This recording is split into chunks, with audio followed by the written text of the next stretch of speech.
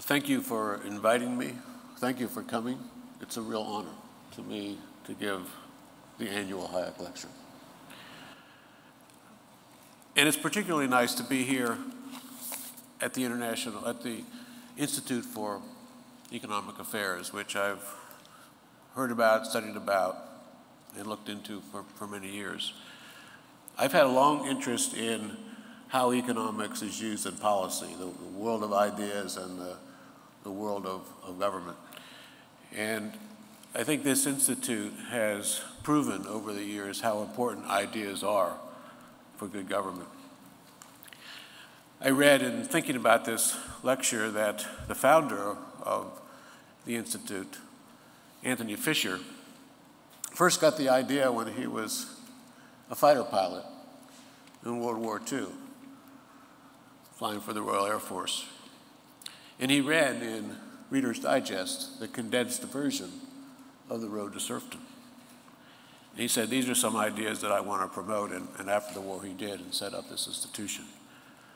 So it's a very important institution, and I'm happy to be here. I also admire its focus on free markets and all the benefits that kind of philosophy gives to people, and also the stress on, if you like, nonpartisan issues.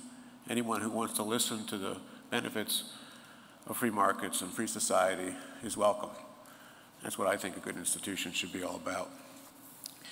Now tonight I want to focus on lessons learned from our experience over the last few years in the financial crisis and the slow recovery of the Great Recession, because I think it's tremendously important to figure out what went wrong, what we can do better in the future, if you like, the lessons learned. And to me, there's a striking similarity between my country, the United States, and the UK in terms of what actually happened. And what I'm going to present really are ideas that came to me from thinking about the United States. And actually they come even before that from thinking about particular kinds of policies in the United States, monetary policy, which is my expertise, if you like, or my love, and seeing how things done in monetary policy actually extended to other kinds of policies. And I think that's actually going to be useful for thinking about the UK as well. So let me begin with kind of a description of where we are in the US and in the UK. And remember, these ideas are coming, my first thinking about the US and then thinking about the UK. And I hope you find them interesting. So first, let's take a look at this chart. This is a chart of real GDP in the United States. And you can see it goes back to before the crisis in 2007. The red line shows the decline in real GDP, the total amount of goods and services produced in a given year in the United States, adjusted for inflation. And there's this big dip, that's the Great Recession associated with the financial crisis, and then this recovery. And I've superimposed on that the trend, the previous trend of real GDP from 2000 to 2007. And you can see this looks to me like a great disappointment. We've had a recovery in the sense that growth has proceeded at a rate, positive rate. Actually, as one small correction, the point at the end now is a negative. We had the last observation from the first quarter of this year is negative 2.9%. For various reasons. Hopefully there'll be a recovery in the second quarter. But regardless, it's a disappointing performance. And why is it disappointing? Because we didn't bounce back like we have in previous recoveries, and I'll show you a chart for that in a minute. Now what about the UK? So let's look at the same kind of chart for the UK, and this is basically the same kind of concept, looking at the behavior since 2007 before the Great Recession and then the recovery. And superimposing on that the trend line, roughly the trend line from 2000 through 2007. And you can see it's quite similar. It's worse because it's really just even slower than the trend line before. The US was close to the trend line, but not that much different. So in both of these cases, there's been a disappointing lack of a recovery. And one way to think about that is to compare it to the most recent deep recession. And I'll focus on the United States first, and there it is. So this is the early 1980s. I'll come back to this in a minute, but you can see the same thing, real GDP declines, but then it bounces back. And if we had seen this kind of recovery now, we'd already be back producing many more $1 trillion a year. So that is really, in a way, a typical recovery. I'll talk about that some more in a minute. The same thing is true for the UK. If you look at that same period in the UK, and I look at real GDP, the red line, and I just superimpose the red line for the trend there to visualize, you can see the bounce back was just much better. So this is kind of what I think is a typical recovery, the kind of thing that should happen. So not only have we had this very deep recession, but we've had this not so great recovery, great recession, not so great recovery. And the question is why? And I think the answer is related. The same kind of things have affected both. Now other people have different views, and I want to just touch on those briefly. One view is, hey, what do you expect? You had this great recession. It's not going to bounce back that fast. This is worse.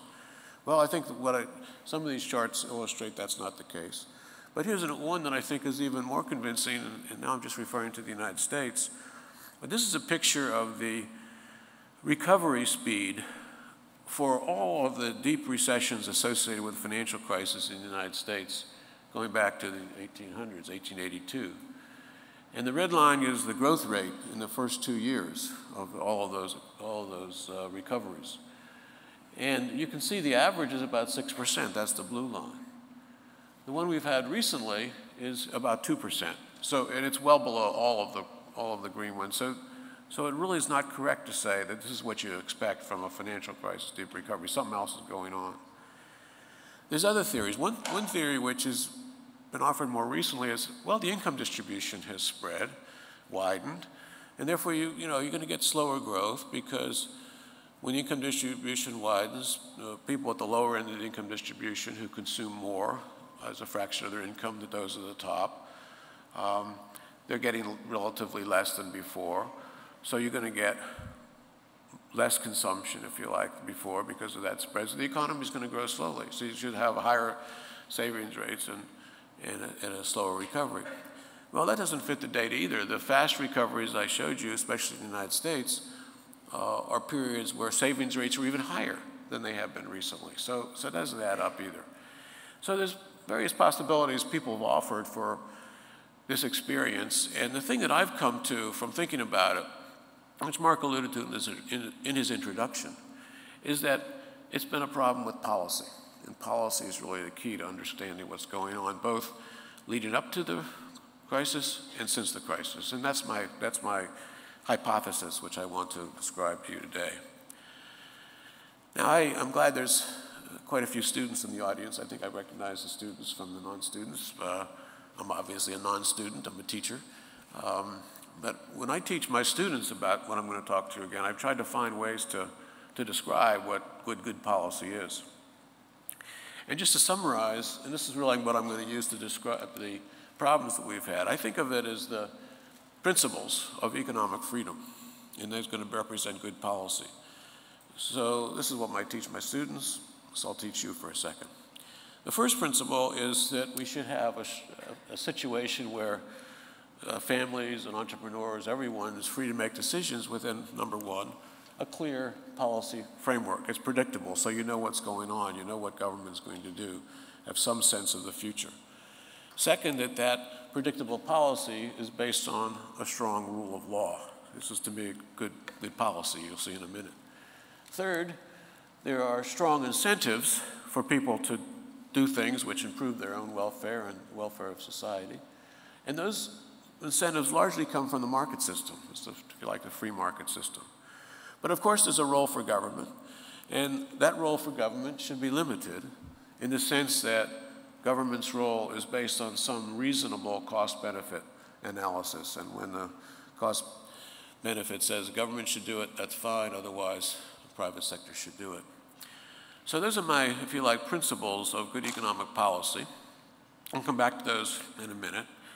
But what I've observed in thinking about recent events and going back even a little further to understand this is that we sometimes adhere to these policies more closely, and sometimes we deviate from them.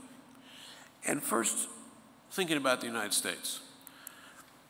as I'm in the United States, I see these shifting, as I look at the United States, I see these shifting winds of economic freedom, I'll call it that way. And in the late 60s and 70s, as I look at it, we were shifting away from these principles. Monetary policy became quite unpredictable. It was go stop. It led to a lot of inflation, a lot of unemployment. Fiscal policy was quite erratic. We had a lot of Keynesian stimulus packages. By the way, all I'm saying has to do with both parties, Republicans and Democrats, doing these things. We had wage and price controls for the entire economy. How's that for trying to avoid the market system? We had a large increase in the number of regulations during that period of time, and a large increase in the scope of government. Again, I come to this from the monetary side, where I see most of all these shifts. Performance wasn't very good during this period. And we had high inflation, high unemployment coming out of the United States. What about the United Kingdom? Well, some of you remember what it was like. It wasn't so good. 1970s. We had high inflation, high unemployment, a lot of problems. And I think if you look at the policies, you'll see similarities, not exactly the same, but certainly monetary policy. Certainly fiscal policy had the problems I described as the United States. So there's a similarity there, something to think about as a correlation, something's related to the two. Then we saw a change. And again, I'm first thinking about the United States. We saw a change of policy. Monetary policy became more predictable, less go stop, more rule-like, and I'll come back to that in a minute too. Fiscal policy moved away from the Keynesian stimulus packages, basically tried to get the tax system right and not muck around with it very much. We had a huge effort in this time to reduce the amount of regulations, again, thinking about this cost-benefit analysis from the 1970s. And so there was a big change. That change occurred. It began in the late 70s, it occurred into the 80s. Ronald Reagan became president. Paul Volcker was appointed chairman of the Fed by Reagan's predecessor, Jimmy Carter, a Democrat. And so there was a change. And what happened? Performance was remarkably good during this period. Economists call this the great moderation situation. UK, not too dissimilar. A change in policy. Think about how monetary policy began to change. Think about how fiscal policy began to change. Think about how trade union policy began to change. And so there was a shift. And of course, there was a political shift at the same time as well. But the 70s were not just one party either in the UK. And so there's a relationship here which is, I think, important to think about and keep in mind. And then finally, this more recent period, I call it the veering away from these principles. And here, to be sure, I'm thinking originally more about my country. Because I saw monetary policy beginning in 2003, 4, and 5, which held interest rates too low for too long and really deviated from the more predictable policy of the 80s and 90s until that time. Fiscal policy, again, become more Keynesian, which it tends to be to this day. Regulations increased, and I'll show you more about that in a minute. Now, what about the UK? Here it seems to me there's more work to be done, but there's a similarity, certainly with respect to monetary policy. I'll come back to that in a minute, and other kinds of policies, regulatory policy. But there's a similarity, and if there is, it's an important story to understand, because what it suggests is we should go back, in some sense, to the kind of policies that emphasize markets more, that emphasize the rule of law, that emphasize predictability of policies. It's a limited role for government, et cetera. There's a message here, and this is not the only case. So given that, now let me just give you some details, if you like, kind of fill into the blanks of these kind of broad, even gross generalizations that are on my slide. And I want to spend most of my time on monetary policy. I understand some of the students have been studying monetary policy, and it's as they say, my love. So I'm going to first illustrate these changes, more than just me saying it went from go stop to something else, but just to give you something to take home, to think about. So this picture is the inflation rate in the United States, and it goes back to the period of the mid-50s, and you can see how it increased and decreased. The great inflation period was the bad period, and then it got better. So think about monetary policy in this same chart. One way to think about monetary policy is through what the interest rate was that the Fed was setting at the time. So to help you see that, I've drawn a line at an inflation rate of 4%. The vertical axis, you can see the 4. The black flat line is 4%. And then illustrated two different interest rate settings by the Central Bank of the United States. One, in 1968, where the interest rate was 4.8%, just a smidgen above the inflation rate. Not really enough to contain the inflation, not enough to put downward pressure on inflation, not enough of a tightening of policy to lead to price stability. And lo and behold, inflation rose and continued to rise, and basically until there was a change. And then if you look after the change, you see the same inflation rate, 4%, and I've shown you what the short-term interest rate is, the federal funds rate, almost twice as high, 9.7%. That was a different policy. See, the shift in policy is symbolic of a move from a stop-go, stimulative types of policy which backfired to one which was more sensible, focused on price stability, and inflation rate is much lower, and in addition, the unemployment rate came down as well. Now I just continue this because I need to show you the veering away. So now the inflation rate is 2%, at least I've drawn in a line so you can see 2%. And I put on top of that line two different interest rate decisions of the Federal Reserve. The first one, 1997, the interest rate is 5.5%. So that's maybe the kind of interest rate which would tend to contain things, prevent inflation from rising or prevent overheating or search for yields or uncertainty. And then I've drawn in what was decided in 2003.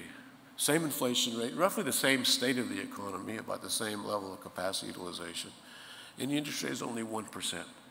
This is a different policy, and this is the kind of thing I'm talking about, of a shift in policy that you can see, I think, very visually. Now, fortunately, there's more to go on than just looking at these examples.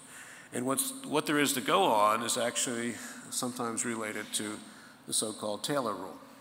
Now, I have a problem. I wish it wasn't called the Taylor rule, because every time I mention it, I lose all credibility. Nobody believes what I say. What the guy's just trying to promote his own rule. So I'm just going to try to refer to other people's research on the rule to give me a little more objectivity. Okay, so here's the first chart. This is now trying to convince you about this shift in policy towards more rules-based and then away from it. So this is a picture actually produced by the Federal Reserve in 1995. And this little equation on the right is what people call the Taylor rule. It says R, the short-term interest rate, should equal the inflation rate P plus a half times how far the economy is from its potential Y, plus a half times the difference between the inflation rate and 2, that was the target, plus 2. 2 is basically a constant which gives you a long-term interest rate of 4% for the short rate. And then this picture shows you what the rate was actually in the 70s and late 60s, and you can see it was quite a bit different, quite a bit below, quite a bit volatile, but quite a bit below that thing. So it was off, this rule. It was not rule-like, it was quite different. And then you see the change. I mentioned Paul Volcker coming in and Alan Greenspan replacing him, and you see quite a bit of change. Now we're going to the so-called good period I'm talking about, where policy is more rule-like, and you see a surprising, to many people, correspondence between the policy and a rules-based measure. And the last part of that is drawn after we did the research on this policy rule, so it's actually somewhat predictive. Okay, so that's kind of a description of moving from a stop-go, non-rule-like policy to a rule-like policy. Now let me take some other chart, also from the Federal Reserve. This is the Federal Reserve Bank of St. Louis. The concept is very similar. This was done by the president of that bank a number of years ago. And here we're taking the federal funds rate, the interest rate is the black line, and we're also showing you the value that would come from the Taylor rule or similar policy, and they're quite close. So this is like this continued then through this period I mentioned. It's the line's drawn through about 2002. Pretty good, corresponds to this good period. But then look what happened. So then you have this period where the rate gets very low, the guideline says it shouldn't be so low, and there's this gap. So people began to write about it at the time. This is a picture from the Economist magazine back in 2007. So they wrote that Taylor rule in, not me, so maintaining some objectivity, I hope. And you can see that gap. So there's this kind of easy for their readers to see, and it's a huge gap, okay? And so that's really the context which you can, if you look at research, you look at analysis, you can see that there was something went on. Now, the harm from this, of course, is that very low interest rate can cause a boom in the housing market, which I think it did, excesses in the housing market. It can cause a search for yield and extra risk-taking, which I think it did, and we saw later. It even may have something to do with regulators looking away when they see extra risk-taking in commercial banks and other financial institutions. In any case, that seemed to happen at the same time. So there's a big deal here.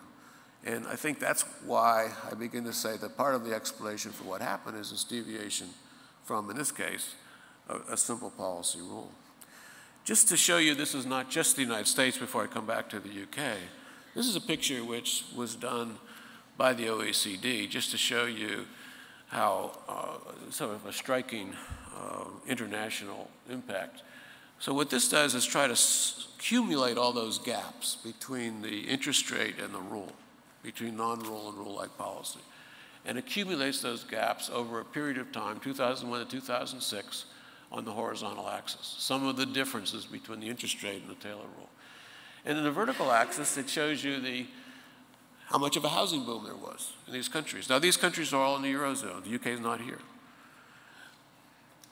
But with only one interest rate for those countries, some are going to be closer to a good rule and some are going to be away. Look at the ones that are away: Ireland, Spain, and Greece. So it's the same deal. Those are away because those rates for those countries were too low at the time, and it added to the bubble-like behavior that eventually had the problem in those countries. Now, what about the UK?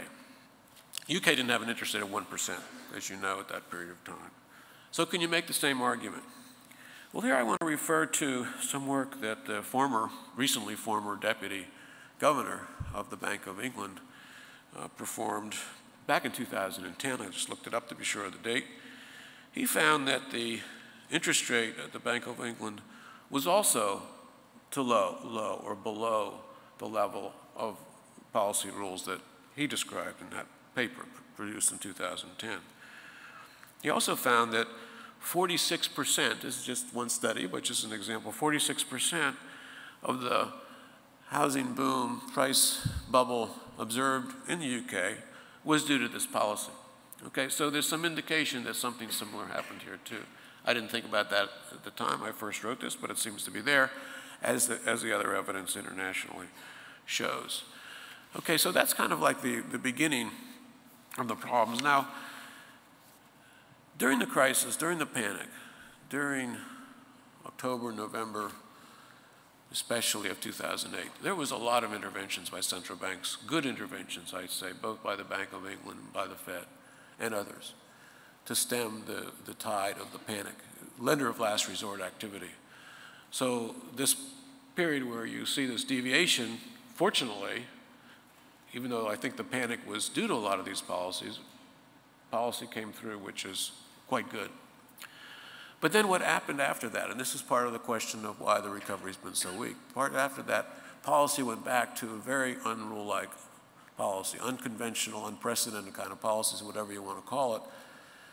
Quantitative easing in the United States, forward guidance in the United States, and now at the Bank of England. A whole rash of policies which there's debate about whether they worked. As I look at the analysis, I don't think they did much at all. I think they did some harm. But at least you have to say they were not very rule-like or predictable. They change all the time. Quantitative easing is very hard to describe in terms of some kind of a predictable procedure. So we deviated, and I think that's continued to this day. There's a lot of talk about moving back to a more rules-based policy, but we're certainly not there yet. And I put that forward as an example of this major shift from rule-like, good policy, principles of economic freedom, however you want to call it, and what we actually have had. And of course, the results are not so good. There's a real issue in economics about going from correlation to causation. But let me just make a couple of observations about that. The change in policy that took us from the bad 70s to the better 80s and 90s occurred before that change in performance. No question about that. You can even see the people who made the change, and they were changing it because of the economic problems, and the economy got better. So there's a causation, time causation, temporal causation, which makes that clear. What about the more recent one? Isn't it reasonable to say, oh, they had to do all those things because of the financial crisis? Well, that's a reasonable thing to say, but the truth is many of these actions began before the financial crisis, and I'm referring in particular to the Fed and with some evidence from the Bank of England and the other central banks that I showed you. So there's some causation there too. Maybe more debatable, but I think it's quite clear. Now, let me just mention some of the other things, because I think there's fiscal policy, which falls into the same category in the United States big time. We moved back towards stimulus packages in 2009, 2008. This is not a partisan position. 2008, President Bush had a stimulus package. Let me just show you my picture of his stimulus package. His stimulus package was not unlike Alistair Darling's stimulus package. In a sense, taxes were temporarily cut or money was handed to people. And this showed you the top line is the green top line shows you disposable personal income for all Americans, all added up. And there's two big blips. One was the 2008 stimulus, and the next was the 2009 stimulus. 2009 is a little shorter because it was spread out. And then below, I show you actual consumption, personal consumption expenditures added up for all people in the United States. And you can see you're really hard put to see that this stimulated consumption or thereby stimulated the economy. I have this little thing here, it may be hard to see, the effect of another stimulus called Cash for Clunkers, where we would give some payments to people who turned in their car to buy a new car, turned in their gas guzzlers to buy a new car, and it didn't seem to have much effect at all, and any effect it had sort of wore away after a little bit. So there's a lot of research like this that I've done and others have done, which I think raises questions about those policies. I don't want to say there's consensus about this. Indeed, there's quite a bit of debate. But I think this kind of chart tells you. In any case, it was a return to more discretionary, less rule-like fiscal policy, which we used in the 70s. And I think a lot of people said, hey, it doesn't work. We keep away from it. And we did for a couple and a half decades, but then came back to it. And to some extent, the same thing happened in the UK. I mentioned the temporary reduction in the VAT. That had much effect? Well, you can tell me more than I can tell you from looking at the data, but it was temporary and had to be removed. It didn't cause a sustainable expansion. But there was a lot of increase in borrowing, a lot of increase in debt, not all because of policy, but some, and that had to be reversed. And so the reversal is a temporary thing. You maybe get something in the short run, but it pulls away, and so you don't have the sustained expansion that you really need to have. So that's fiscal policy. And I could talk more, but I think you get the point. Well, the debt in the United States, this is a current projection of where our debt is going as a share of GDP, and it's just an illustration of how the policy has led to really unsustainable debt paths. This is the ratio of our debt to GDP, goes back to the beginning of the United States. Pretty low for most of the time in the blue line, but then kind of an explosion recently and a projected explosion to continue. So that's kind of the legacy, not entirely due to the policies, but to some extent due to the lack of control of spending in the United States. Same thing, of course, is true, the different picture for the UK, and that's why there's been an effort to address it. Okay, so that's the fiscal policy. I think a regulatory policy in the US is very similar, and I don't have much to say about regulatory policy in the UK, but this is just an example. This is the increase in the number of federal workers who are engaged in regulatory activity, and I show you the years 2006 up to 2012. Again, this did not start in 2009. And there's a steady increase, I think representing to some extent the impact on the potential impact on the economy. If you look at the 80s, it's actually the reversed. So you have this decline in regulation. And that's just one part of the story, but another example of what I'm talking about. And as part of regulatory activities in the United States, major reform of financial regulation through Dodd-Frank, a major change in healthcare regulation through the Affordable Care Act, sometimes called Obamacare. So there's a lot there. And it seems to me when you add all this up, again, it's monetary, it's fiscal, it's regulatory. You didn't talk much about taxation, but they're all very similar. And it's not exactly the same in each country, to be sure. Countries are different timings, different issues. But I think a remarkable similarity that needs to be discussed. And I'm coming at this, remember, from the US perspective, and then thinking, hey, does this also apply? Just like I came to monetary policy looking at the US, and does it apply? And it applied amazingly to other countries. So the implication of all this, it seems to me, is we need to get back to the kind of policies that worked well in the times they worked well, at least in this short span of history. And I think we can learn a lot from Hayek when we do that. These principles are not at all unlike what Hayek wrote about. Let me just give you some examples. So the lesson is to get back to these principles of economic freedom, as I called them, and I think Hayek can help us do that. And I'm going to consider a few ways, I'll call them lessons of how to do that, and then conclude. Lesson number one. And the first two items on my list were predictable policy and rule of law. Policy, predictability, rule of law. They have not been stressed very much in economics over the years. Hayek stressed them a lot, emphasized them a lot. I listed them at the top because I know they're not stressed enough and wanted to put emphasis. So I have a little quote. You read it for yourself, but it's a very good observation. Nothing distinguishes more clearly conditions in a free country from those in a country under arbitrary government than the observance in the former of the great principle known as the rule of law. Stripped of all technicalities, this means that government in all its actions is bound by rules fixed and announced beforehand, rules which make it possible to foresee with fair certainty how the authority will use its coercive powers in given circumstances to plan one's individual affairs on the basis of knowledge. So that's an important lesson. I think it comes largely from these observations written many years ago from Hayek, but which I think we now know more how important they are. The second thing I'd mention is most of Hayek's writings that I'm familiar with, the stress on the rule of law is kind of a dual purpose. And the way I've always thought about policy predictability and rule of law is it leads to better economic performance. Again, there's a lot of reasons for that, but it leads to more successful economies. But Hayek illustrated another important part of this, and that is that these rules or these laws protect individual freedom. In fact, that was a major focus of the Constitution of Liberty. And I have some things he said about sisterhood because he went way back in time to discuss this, or a quote from John Locke that appears in Hayek's writings.